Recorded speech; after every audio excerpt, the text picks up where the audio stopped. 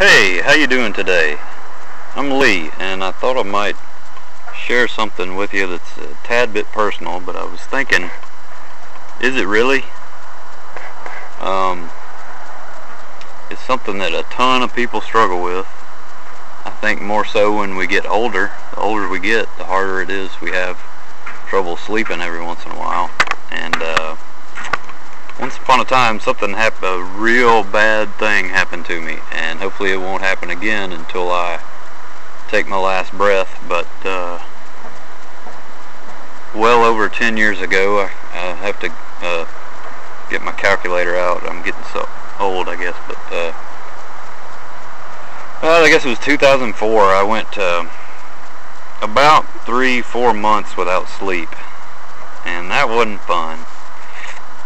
It was not fun at all. I really had some funky, bad clinical depression and anxiety going on, and probably should have been hospitalized for that. But anyway, I survived, and I'm much better now. I still struggle with some nagging insomnia once in a while, but Lord have mercy, it wasn't. Hopefully I'll never have it as bad as that was again. And it was 3 years before I found somebody else with a similar story, so I really thought I was crazy there for a few years. But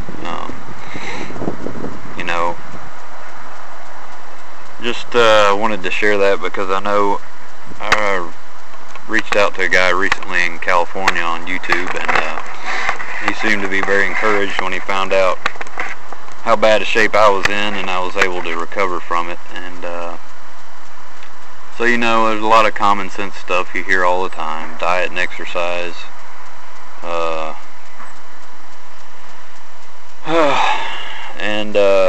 I don't know what in the world I would have done in the past since starting that year or the year after. I started using Tylenol PM whenever, as needed, and that stuff's still a lifesaver for me sometimes. I would also recommend melatonin, and so whatever works for you. But anyway, I've told people that before. I don't tell just anybody. I guess I am now, but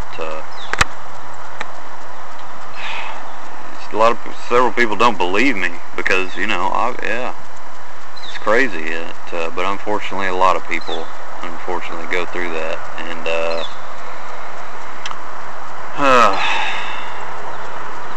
obviously after probably even just a few nights without sleep, or especially a few weeks or a few months, you're gonna have a suicidal thought or two or three or 300. But mercy, just hang in there. If you've got it as bad as I had at that time, just hang in there, keep trying, don't give up. You don't have to do anything really bad. But what a gorgeous day today, and there's my cat over there hanging out, so I might go pet her or scare her away with my dirt bike.